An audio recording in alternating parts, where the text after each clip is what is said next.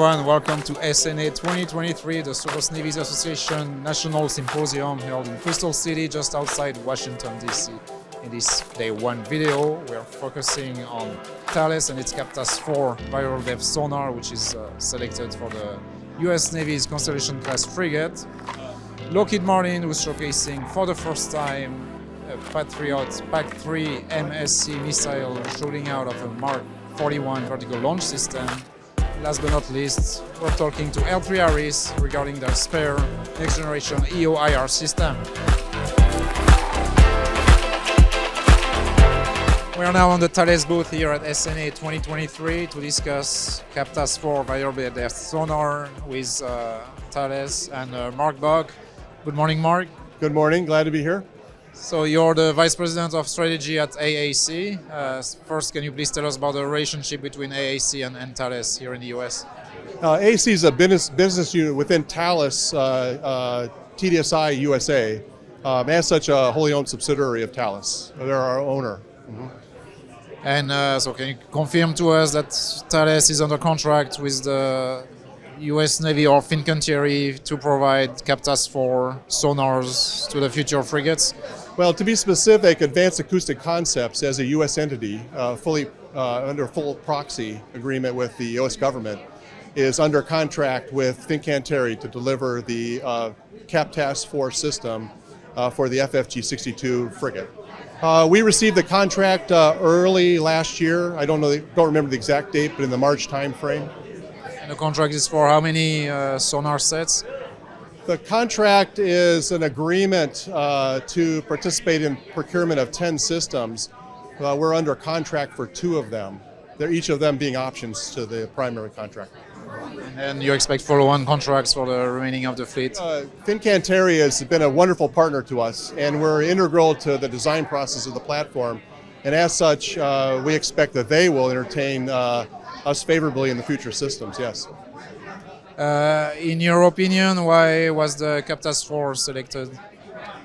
The main reason is that the Navy and Fincantieri had trust in the fact that it was a very mature system, that it was already designed, developed, and had initial operational capability in the foreign navies.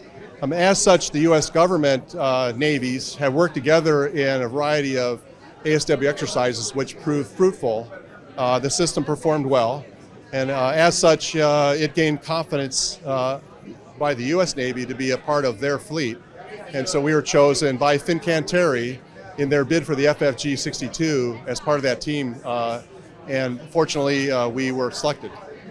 We are being counted on to deliver the systems on time for the construction process for FFG-62.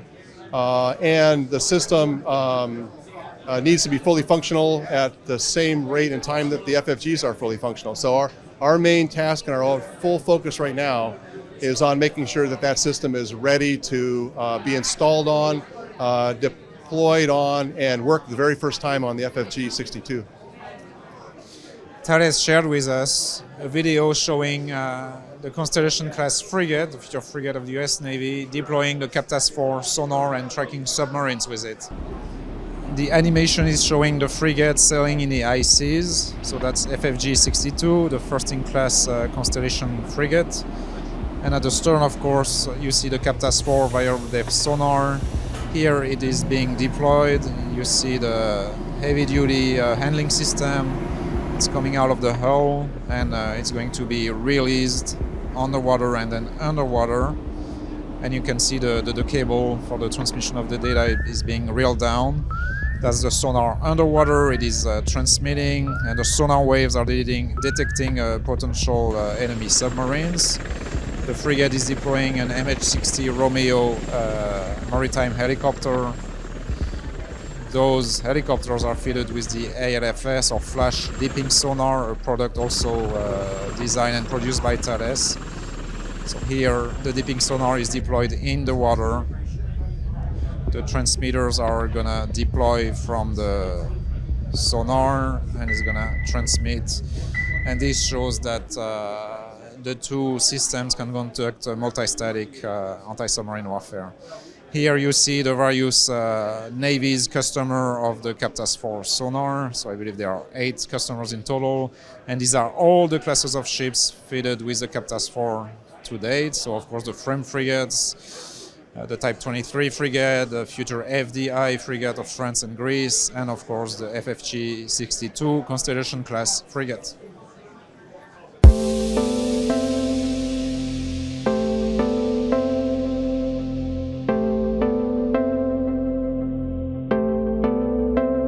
Lockheed Martin is showcasing for the first time this PAC-3 MSE being launched from a Mk41 vertical launch system. Tom, good morning. Thanks for welcoming us on your booth. Oh, thanks, Xavier. Good to see you again. Great to see you indeed. So what are you showcasing here? So what you see here is the front half of a PAC-3 MSE missile, which is an Army missile program of record, been in full rate production since 2016. And we're depicting it being modified to be launched from a Mk41 VLS system, which is present in all the Navy's surface combatant fleet. It fills some capability and capacity gaps that the Navy currently has with their program of record Mk41 missiles. Where are you at today in terms of integration? So integration, the PAC-3 MSE missile has been integrated with the Aegis Ashore baseline at a Pacific Missile Range facility, and the Missile Defense Agency we've gone all the way up to hardware in the loop test to test missile communications and the combat system. That's been successful, and the next step is a potential live fire from PMRF. There's been a separate effort by the Strategic Capabilities Office to also integrate and test it with the Expeditionary Weapon System, which is a Mk41 based launcher. That also has done hardware in the loop to test the concept. They have not done a live fire.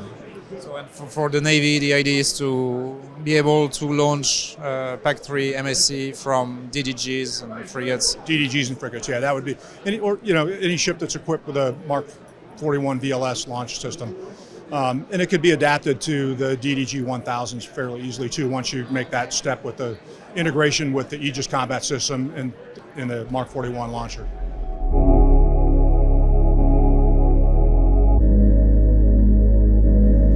We are now with L3Harris, who is showcasing for the first time the new SPEIR system, a next generation EO/IR system. Thank you, Xavier. It's a pleasure to be here. We're very excited to talk about the SPEIR program. It's been a long haul to develop this product and win the program as we did in April of last year. We're very proud to be supporting the Navy and giving them more options to be able to passively protect their ships. As the SPEIR name is a Shipboard Passive EO/IR system. So basically it's a concept where you could turn off your radars yet still provide surveillance and protection for the ship by detecting things optically versus with a RF signal from a radar. So the main systems are right behind me, starting with this wide field of view camera system that surveils the space in a hemisphere around a surface vessel, usually large ships for this kind of systems, in both the infrared spectrum as well as the color or daytime sensors. So to be able to detect targets like incoming aircraft or missiles or small UAS, large UAS. It has the ability to do periscope detection, or even in a search and rescue person in water scenario where you had to find a person in water. Aside from the wide field of view system and the narrow field of system to my left, we have a significant image processing and tracking system that goes below deck that is making decisions on various targets by calculating whether or not they're a threat to the ship, and then it gives the ship opportunity to make some decisions about what to do about that threat. Would you say it can replace radar systems?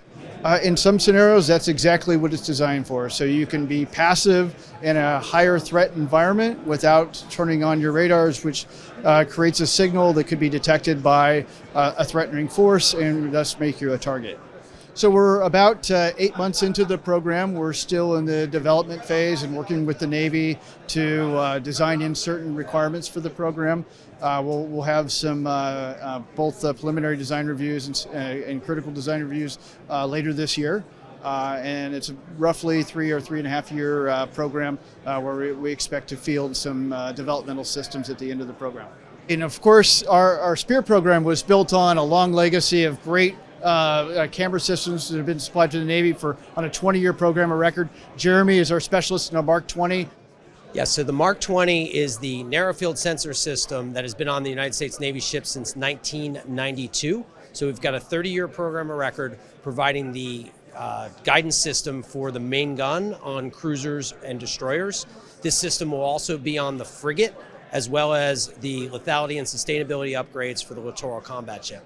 So what we did at L3Harris was we built on that 30-year legacy of the Mark 20 as a gun weapons director. We spiral developed that technology into a new version, about a generation 8 of the Mark 20 family of systems, which will now serve as the narrow field sensor system for the SPEIR program of record.